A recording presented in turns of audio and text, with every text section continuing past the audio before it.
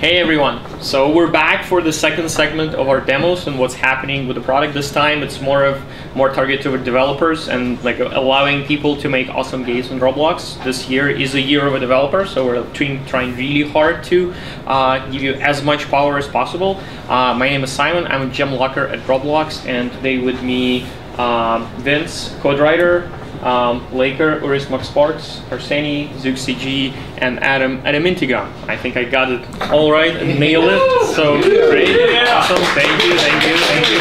Lots of practice. So let's start with Laker. I'm Laker, Uris Sparks. Thanks for getting it right this time, Simon. I'm a documentation writer on the studio team, and I'm kind of in charge of the wiki. And as you may have noticed, we've done some changes over the past few months to it. We want to do a lot of things with the wiki because we want that to be one of your first and primary resources when you're making games. So we wanted to give it a big, fresh new look. Just kind of modernize it, bring it in line with what we're doing with the rest of Roblox UI. And we also want to add a lot of content, a lot of lessons and tutorials. Because there was a lot there before, but we really want to push on this because we really want you to be able to make games really easily. So a big thing about the new wiki is we always want to make sure you know what's the newest articles at all times. So whenever we come out with a new feature, we want to have an article there pretty much like within the next couple days or right as it launches. So always be checking the wiki for any kind of updates because it's going to be listed right there on the front page. Another big thing that we're focusing on is lesson tutorials. We want people to be able to start Roblox from scratch, not having any experience whatsoever, and really learn how to use our system, how to code, make it not so scary or intimidating. And one of the big things we're going to be focusing on is actually video lessons. Those are going to be coming up very soon, but you can somewhat preview them if you go to our tutorials page. We have our first lesson series here on how to build a game from scratch. And we also do have all the video tutorials that the games team has graciously put together. So a lot of varied content for a variety of learning styles. If you like reading, if you like examples, you want to have a lot of code there. But if you like watching someone do something, we're going to have that too. And so just a lot of exciting stuff going up. Awesome. How many people write on wiki? I know we have a lot of the content in the wiki is made by our users. So yeah, primarily it's our users are contributing, or the contributing writers. I have lost count. I think we're at several hundred, and we're constantly looking for new writers, new editors. So if you are really interested in contributing, we'd love to have you. There's a link on the front page to apply, and we process the applications about once a month. You'll get an email if you get accepted, and we could not do this alone. Like I've tried to work on some things, and I just really needed all of you guys to help me out, and you've done a great job, and I'm really proud of what we've done. Awesome. 100 people is very impressive. I think hundreds. Hundreds. Wow. If I'm not mistaken, although that number fluctuates sometimes. Great. Are there any up-and-coming articles that we need to know about? Well, presumably there's going to be an article for, I think, everything what everyone's going to talk about at this table. So after everyone here describes their new features, you can expect an article to explain how to use them. So no spoilers. No spoilers. I don't want to steal your thunder. All right, very cool. Okay, so let's move on to Vince. Talk about animations. All right, my name is Vince, also known as Code Writer. I'm part of the gameplay team here at Roblox. I work also with Ben Jede Tkachev, and he's helped us out with a lot of the gameplay stuff, from characters, controls, movements, pretty much everything you kind of see in the game that has to do with gameplay. One of the things we've done this year that certainly everyone's seen has been the new animation system. It's currently live. Actually, if you want to play the video there, this is an example of some of the footage we've got regarding some of the new animations. You can see everyone's moving around with the more new fluid animations. We've recently replaced a bunch of the animations as well. In addition to releasing the animation system, we've given everyone the tools to build their own animations as well. There's a plugin that you can download for Studio that allows you to edit your own animations, pose characters the way you want, upload the animations to the website and use them in your own games, to get the type of movement and flow that you'd want your characters to have in your places. This is an example of some of the new animations we just put in.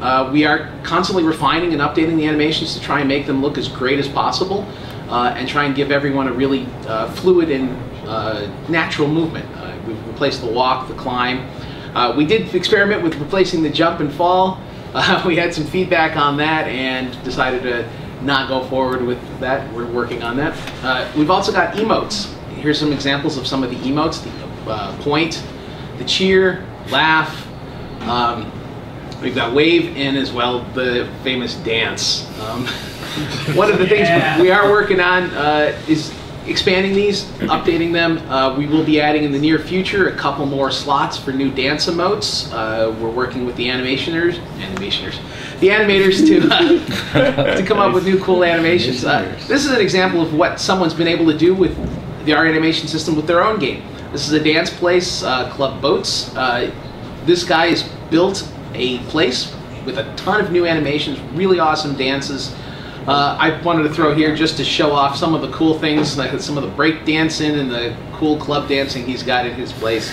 As just an example of what you're going to be able to do with the animation editor on your own places.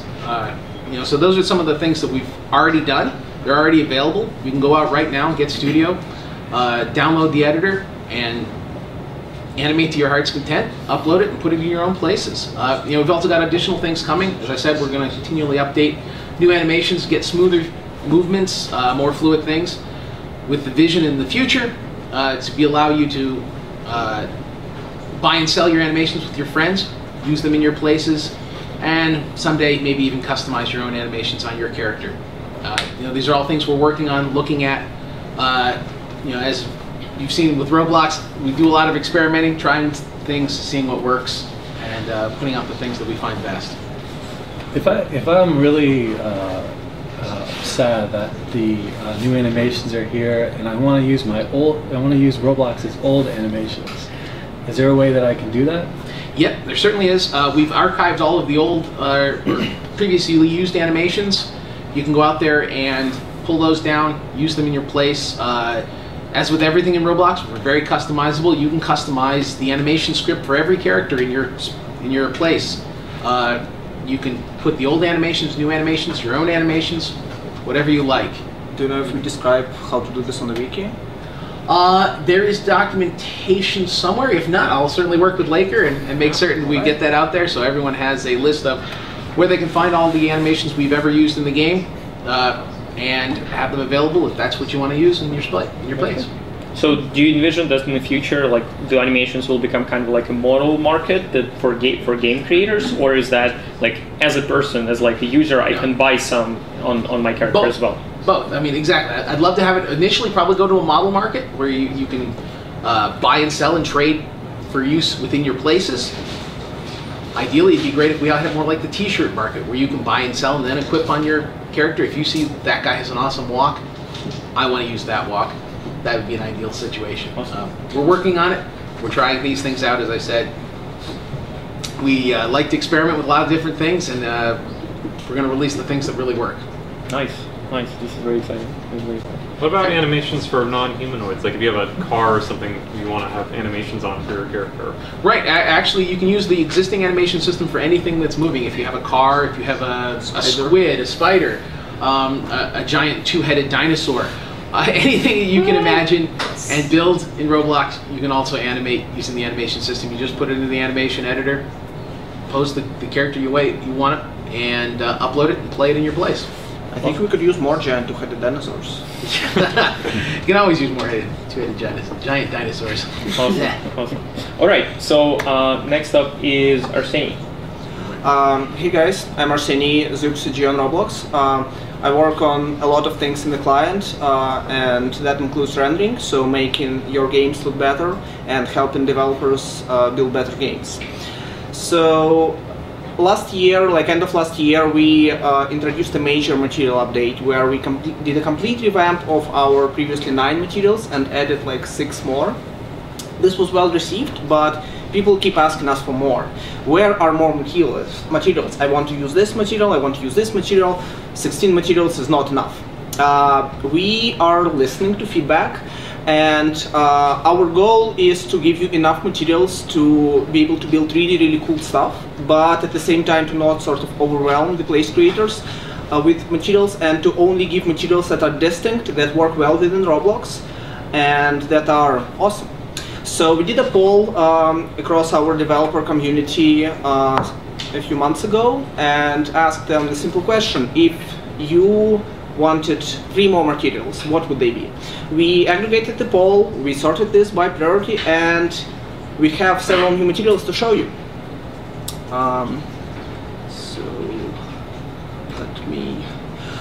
So here I have a wind place, famous wind place built by Asimo 3081, if I'm not mistaken. I'm sorry if I got this wrong. Oh, 3089, sorry. Yeah. So I remodeled this place a bit by just changing the materials on some parts. So here are the new materials that we have. The first one is wood planks. We had the wood material like since, I guess, forever, and it works well when it works, but there are problems with this. It's a wood surface that's just like uniform, and there are no plank definitions on the surface, there are no nails. It's from a distance, it's not very recognizable as wood. So a lot of people wanted something different. A lot of people wanted wood planks. So here it is. It's a new material, it's still wood, but it has built-in plank definition, and you can see nails here. And as with all materials, you can color it. So I can do, I don't know, pink wood. Not the best choice. Maybe this is slightly better. So as you can see, it works well. The colors here are a bit off, but this is because I'm not a very good place designer. In general, it works well with our existing wood materials. So here's something else that a lot of people asked for. We have a lot of stone type materials, so there is slate that you can see here, there's concrete that's in this place to use the snow, and there are pebbles and marble and granite, but people wanted more. So we give you cobblestone. A very interesting thing about cobblestone, this is something that we didn't really try before, is it has built-in color variations. You can still recolor this material, so I can do like this, or maybe this, but even if the material is gray, it has a bit of color in it, and it looks a bit more interesting and a bit more varied, and of course it's high quality, interesting specular details that you see.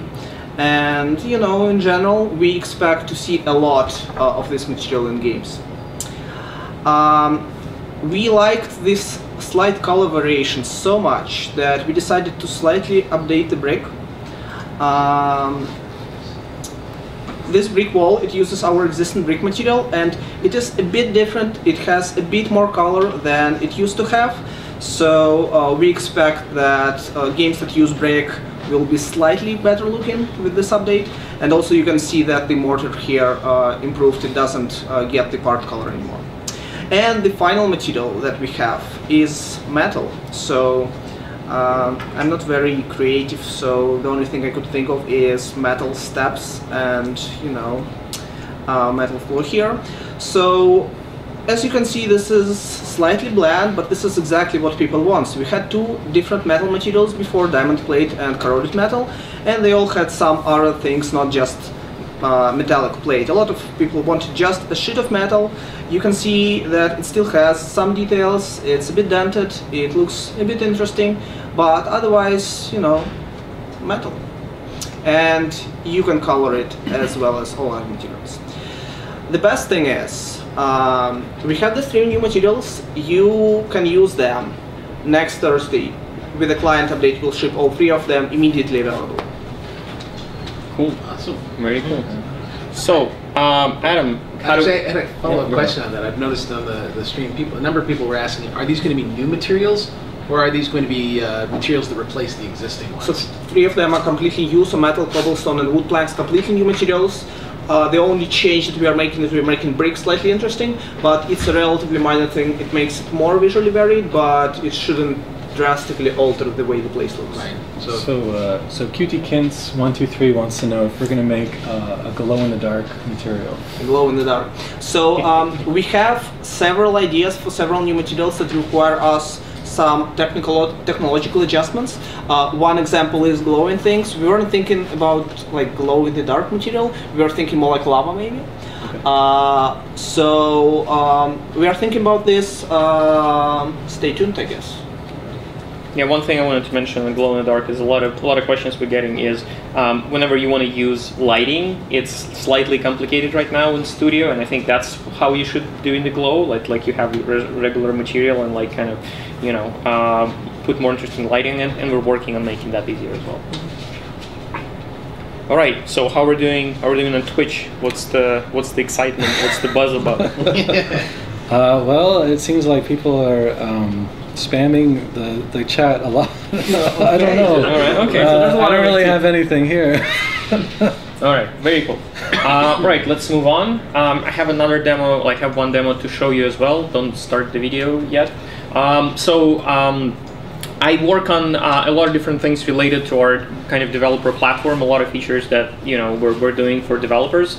And one of the things that I think is really important and we're missing is the ability to create smarter and better monsters and characters in Roblox. So I guess we can start with a video.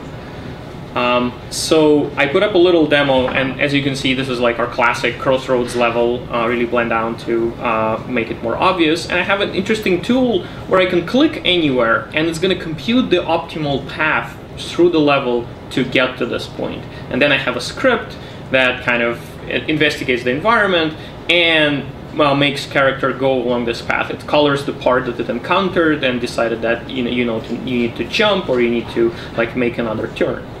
As you can see, you can click on any point in the level, and it knows that sometimes you're falling, sometimes you need to jump, and it turns out not hard to make a script that actually propagates character along the path. One thing I wanted to show here is, although you'll see that there's like kind of a zigzag pattern to the points, it's fairly straightforward to cut all of the corners and kind of go on a straight line. So finally, I'm going to give it a big challenge and ask it to go to this little ledge in Crossroads level. And when I tried this first, I wasn't sure if there's even a path. But it seems there is. There's like a door in behind in Crossroads that I've never used. It's just so easier to just destroy and make your own entrance. And let's see if it could get all the way there. One thing I should note that we're exposing this in a very, very general way. So the code that, like the API that we're going to give you that computes the path doesn't have to do anything with characters or humanoid. Just give it start and end point, and it's going to build like an optimal path in the level without any kind of pre-computation, and the level could obviously change at any point in time since it's Roblox. So obviously, more interesting application of this would be doing a game where monsters use this to have some interesting behavior. So I made kind of a little playground thing, which is try to mimic the classic Pac-Man game in 3 dimensions. And as you can see, there's a level that it looks kind of like a maze, and there's a bunch of cherries scattered around. So let's try to play this. So when you play it, there are a bunch of mobs that are trying to get you and try to find paths to you. They're running a little faster than you, so you gotta be smart about like what to do with this. So here, like if you're not smart, this is what happens. They're playing football with your body. But if you could get to the oh, they're chasing me already. So if you get to the cherry, then temporarily you'll be able to waste them instead. And the rules of the game is that when you touch the monster, it has to go all the way up to the sphere up there to revive. So as you can see, and this all of them are using pathfinding functionality that we described before to do this. So you can see you can have some very interesting behavior where, based on the logic, oh, one of them got stuck. You can tell them to go to different parts of the level, and to make it more interesting, the level is dynamic. All of the doors here appear and disappear randomly. So this forces this pathfinding to find optimal path dynamically. So a lot of the systems that do this in other games kind of require so-called nav mesh that has to be static or not change much. So in Roblox, everything is completely dynamic, is completely changed. Oh, I'm out of the visibility. Will I get there? Oh my god. No, I'm good. So this kind of shows you what kind of interesting gameplay you can make. So this is the heavy lifting of creating interesting AI or monsters. So really excited to see what you guys could do with this. Is it possible to override the player with this? So if you wanted to, you can make the player pathfind? Yeah, absolutely, absolutely. This is the first demo show. Yeah, you can completely like experiment with things like you click to move or like you touch to move, and it figures out the path and like propagates character along with it. So in Crossroads there is this ladder, and I noticed that you didn't try to go to the top. Does pathfinding work with ladders? This is a great question. The first time we're going to release, it's not going to work with ladders. Ladders is this interesting concept in Roblox that we're dynamically figure out what's ladder and what's not. But in future, this is just the first thing, and there's a lot of features for pathfinding that we're going to be implementing as time goes. There's going to be something about group movement. It's about something about ladders, or like passing through some obstacles, or jumping over the gaps and things like that. But I think even this is like allows a lot of different games. I can imagine games like League of Roblox or similar games could use it. Lego to the Foot wants to know, will this tool be available to users who don't know how to code? So if you don't know how to code, can you use it? So right now, unfortunately, no. So this requires the scripting. But if someone figures out a way to build a model that uses this tool, or like a character you can insert and does something like that, then absolutely you'll be able to insert and just use it. Okay. But like for the person who creates this model, you need to know how to script. Can I make a labyrinth game with this? Can I make a maze game, I guess? Oh, absolutely, absolutely. Like this is the point of this functionality, that like in the maze, it will try to find the path to get you out of it, or say that it's impossible. So all kind of maze games, all kind of like games where there are like, obstacles or physics like blocking the way. So maze games are too easy now. Well, too easy for AI, not too easy for players. That's true. That's All right, cool. Thanks for the question. Awesome questions. Oh, thank you. Thank you. All right. Okay, and the final one that we have is Adam.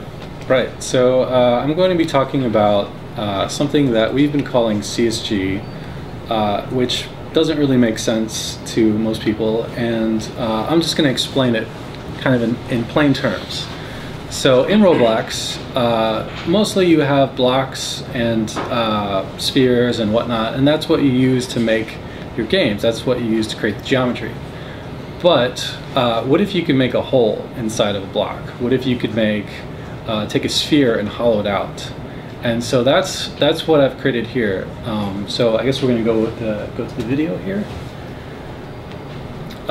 So what you're seeing here is that I'm going to construct a cup.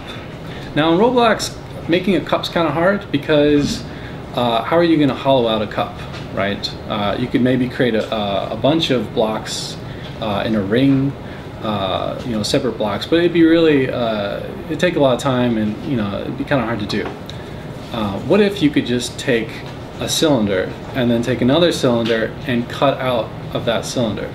And so that's what you're seeing here, is that I've taken the cylinder and I've duplicated it. I've made a smaller cylinder and I've put that cylinder inside of it, and now I'm going to cut it out. So you see here, this has never been done in Roblox before. This is completely new technology. It's going to be coming out in the next few weeks. But as you can see, it just with this little thing here, I've already expanded the possibilities of what I can do with this. So I'm going to go in and I'm going to make a handle with this also. So I'm going to create a cylinder, and I'm going to cut out another cylinder from it to make a ring, and then I'm going to cut from that half of that to make the actual handle of the cup. So with this technology, you can make all kinds of shapes that you haven't been able to make before. Anyone can do it, and the great thing is that if I make this cup, someone else can go and separate it and change it. So I can make like a really cool cup, and then Bob can go and change the cup however he wants. Maybe he wants to add some cats to it or something, I don't know. But Bob can make the cup he wants, and I can make the cup I want, and we can share cups. So there's a lot of cup sharing going on with this technology. Anyway, so as you can see, I'm making another cylinder here, and I'm going to be cutting it out, and it's making a ring. So if I go in and I'm going to adjust it a little bit, move it towards the base of the cup. So now that I have this ring, I need to get it to be a half ring. Otherwise, you know, you're going to have, you know, some loop in the inside of the cup. You're probably not going to get as much water as you want in that cup. I'm going to go in and I'm going to try to cut a piece and try to rotate it so I can cut it.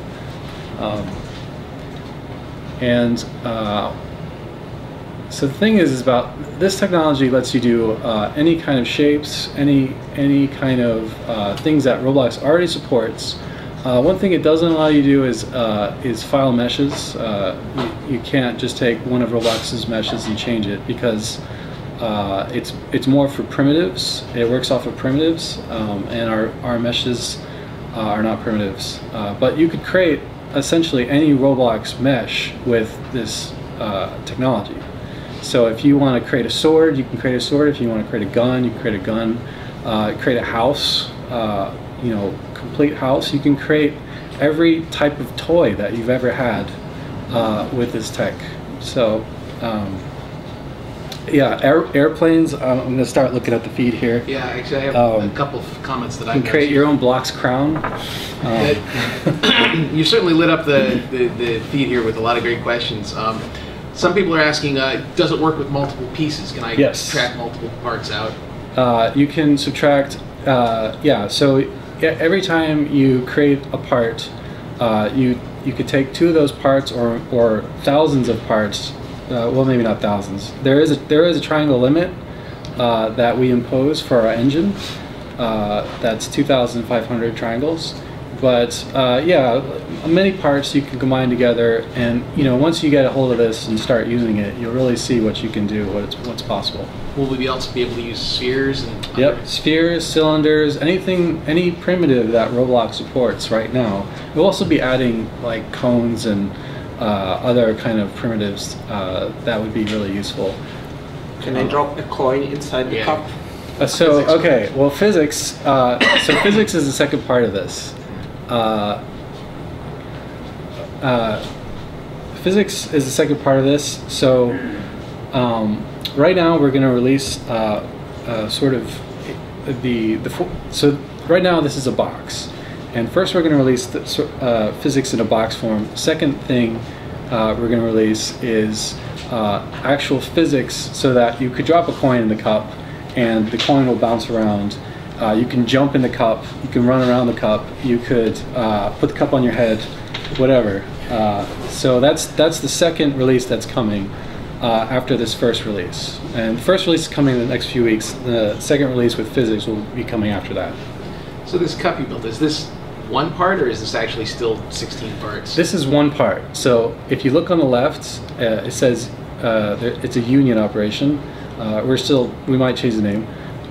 So it's just one part. So if you created, I don't know, 30-part cool monster or whatever, you could union all that together and have one part, and you'd be moving one part around. The performance would only be needing one part.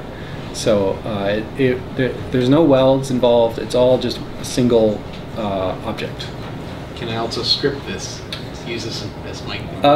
We will be. Oh, in game. No, not yet. That is. But we hope to have it so that, like you could imagine, you could cut down a tree with this, or you could, you know, use a samurai sword to cut out a hole from a wall and walk through it. So we plan to have that in game point, but not right now. I think this is super cool. I've heard like multiple times from multiple different developers. You're making a game and you want to build a gun, and you start by building a gun from a lot of parts, and then you put this gun in a game, and the game is slow because there are a lot of parts. That's right. And you don't have an option. You have to simplify. You have to dump down your beautiful gun that you created. Right. And it seems that this technology allows you to just have this gun that you spend a lot of time on, union all of this together, get one part, put it in a game, it works, it's fast. Yes. Yeah, that is the goal. Is if you want to create a very detailed weapon or prop, you can now, and you don't pay the cost of all of those parts being replicated across the network. And one thing I wanted to mention is, like, based on scripting, is in Studio when you're creating these objects, right? It's completely open to scripting right now. Yes. So you can do like any kind of script or any kind of plugin that generates interesting things that, you know, then you use this tool to merge. What about materials? How do So materials right now others? there's only one material per part supported.